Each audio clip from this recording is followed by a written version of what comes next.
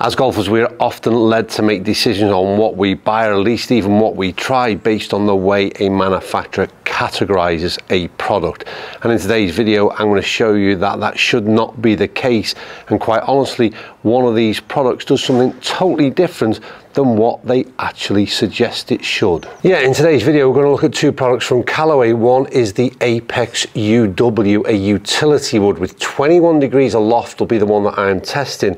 I'm going to put it up against the Paradym 7 wood, which is again 21 degrees of loft. They're both aimed in terms of the player type as very different categories, but what, like I said, I will show you in today's video. We shouldn't pay too much attention to that in terms of marketing spiel, and often test these theories out for ourselves, which is going to be very evident when we get some TrackMan data. Now, before we get into the testing, let's talk about what is different between these two clubs. The Apex UW has got weight very much forward. It almost sits between a hybrid and a fairway wood in terms of the size of its profile, and it's also got a shaft that is 1 inch shorter than that in the 7 wood of the Paradym. Now, the Paradym, on the other hand, is very much about the kind of more versatile club aimed at the mass market. Apex UW aimed theoretically at the better player. Very easy to use, very easy to get airborne. It is, like I said, aimed at the masses. Both of these are non-adjustable. Now, many long-term viewers of the channel will be aware that I'm very much positive and an advocate of these type of clubs in the bags of average golfers. The reason for that is twofold.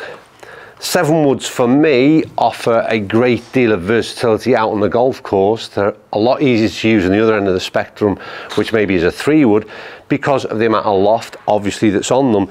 But then there's also that shorter shaft length, which gives us a great deal more control. I think the kind of, it's almost for me the standout product within the Callaway Paradym lineup has been their 7 wood and their Heaven wood, which again have got very much a lot of similarities but some slight differences as well. They've just got a whole lot of control element that just makes this thing so playable. Very fast off the face, not the best of swings there, not too sure, maybe a little bit heely, but that ball just fires out there. Still launches the ball incredibly high, and it's just for the majority of golfers, let's say, unless you're playing in incredibly windy conditions, then this kind of club as a substitute for the long end of the bag, or irons maybe in the long end of the bag, is an absolute no-brainer. That's better. A ball flight is incredible. Descent angle will be incredible. Plenty of options in terms of the amount of times you might play this kind of club out there on the course, and it can almost become a go-to club that you can lean on even on the tee if you're starting to struggle with your driver and lose a bit of confidence. So I love everything about the 7 wood in general. But then this thing came along, and very recently I tested it out on the course, didn't look at dry ball data, and I played incredibly well on a round of golf out of Portal Championship course. Really love what this does. Now, first of all, why I like it is because of the head profile. It's very much, like I said, in between a fairway wood and a hybrid. This version again that I requested was the one with a little bit more lofting, so I think it comes in maybe 21, 19 and 17 degrees, and like I said, weight forward. Apex lineup has very much been aimed at the better player, as Callaway suggests. So this should be a low spinning utility wood. Now, it's got a shorter shaft yet again, and very much when you stand over the ball, you stood over the ball looking at what feels like a hybrid rather than even the 7 wood, which has, like I said, I think it's 41.5 inch shaft. It's noticeably different when you stood over this thing. So from a control perspective, I'm sort of loving where I'm stood right now, and I don't think that I have to do a great deal yet again just to get that ball up there. High launching ball, but from out there on the course and from hitting balls in here this morning, I can tell you there's one thing that is very surprising about this club, because I think that because of the category that Callaway have put this in, many golfers wouldn't even try it. Go on their website and they clearly state this is aimed at that better player. And I hate it when manufacturers do that. I just wish they just avoid that altogether, because like I said, I think it sends out a real negative message on the type of player that is prepared to give it a go. And you shouldn't, because trust me, there is not a whole lot to separate these two in terms of the performance parameters that we're going to have a look at with TrackMan. The one notable difference between the two, in my opinion, apart from the bit of control and the length of shaft, head profile, all those obvious statements, the Paradym lineup has a certain feel about it and a sound which is very, very soft and very, very different than any other club I've tried from Callaway before, or any other brands, to be honest with you. This is a bit more traditional in that it's sort of got that sort of louder sound of explosiveness off the face. And like I said, not a big deal for many, but it's something that I would certainly consider. I don't know whether you can pick that up. That's very much what I'd expect to hear. Whereas I'm going to switch one more and hit a 7-wood, and you maybe just be able to pick up the difference between the two. And if you've tried any of the Paradym lineup, then you'll be familiar with the fact that they've got a very different feel to them. Well, I've just ruined that theory by catching one off the bottom, so we'll hit one more. That was a terrible swing hand. Trying to make swing changes at the moment. It's affecting my data a little bit, losing a little bit of yardage, but that's better.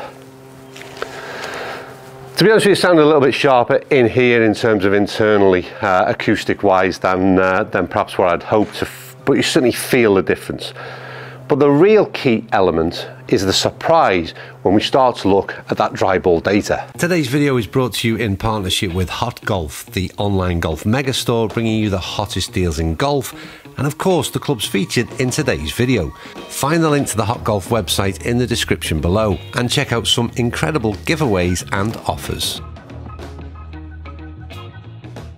Now, before we get to that dry ball data, I'd just like to hear from you. And is my theory correct in that you would be guided by what you try when you go into a retailer, a custom fitter, based on the category of the club that the brand have put it into? Or do you just pay no attention and try everything? I firmly believe that a lot of golfers will avoid certain clubs based on what a manufacturer has said or who they are aimed at, but I'd really be interested in your feedback down below. So before I get into the data, let's just state some obvious things that we're expecting. We've got a shorter shaft in the utility wood, therefore we're going to generate a slower club head speed and generate less distance. But we're also expecting to see, because of that weight push forward and because of the Callaway theory, that we are into a low spinning version of this kind of club, and therefore spin is likely to be lower ball flight and trajectory, and those kind of things would probably consider equaling each other out in terms of overall performance in many ways, in terms of carry distance at least, that is. But that is not what I found during this testing, and I'll put you up on screen, as I always do, the averages of the two. And the first thing I want to talk about is club head speed. They were 82 and 84 mile an hour respectively, and that's very much, like I said, the length of shaft will have played its part in that. Then go to the ball speed, 121 versus 125. Once again, will have an impact on the club head speed, so that's kind of very much relative, and they've both been very efficient in terms of ball speed versus club head speed. Then go back one into that carry distance, and you'll see there is an average of 6 yards separating these two front to back. So pretty much as we'd expect at that point. But then you skip forward to this element that I would be surprised about, and that's the launch angle of both and the spin number of both, because I would have expected to see the 7-wood launching at a steeper angle. I would also see it reaching a higher peak height, and I would also expect it to be spinning a lot higher than that of the utility wood. But as you can see, that's not the case. 3,800 spin versus 3,500 spin. 300 revs, negligible in my opinion. Average launch angle 16 versus 16.2, so very, very similar there. A peak height of, where are we, peak height 84 versus 93, so certainly that 7 wood does rise up to a higher peak height, and that descent angle a little bit steeper in terms of land angle, 43.9 versus 41.2. Now, in my opinion, the 7 wood, it would have won that contest, if you like, in terms of all the parameters I would prefer to meet on a personal level, and where I would see a 7 wood fitting into my bag. However, the bit that shocked me is how the utility wood didn't quite do anything like what I expected to do in terms of performance. So I'm thinking I've got this low spin monster that's going to just zip out there really low. It's going to be, like I said, low spinning, low launching. It didn't do that at all. In fact, when I was testing the two clubs, I couldn't see a great deal of difference in terms of performance between the two. Obviously, TrackMan can give you a real accurate reading, and that's where we've got this separation, but it is very minimal. So the bigger message is the simple one really about this video was, don't ever be led by what a manufacturer says. Don't ever be put off by a club, by a category that it's been put into. This utility wood lineup from Callaway is very, very playable, and I do not believe it is all about for the better player. I think it's a very versatile option to put in the bag, and if you prefer that shorter shaft, if you prefer the head profile, then this is a real viable option to the others that are out there.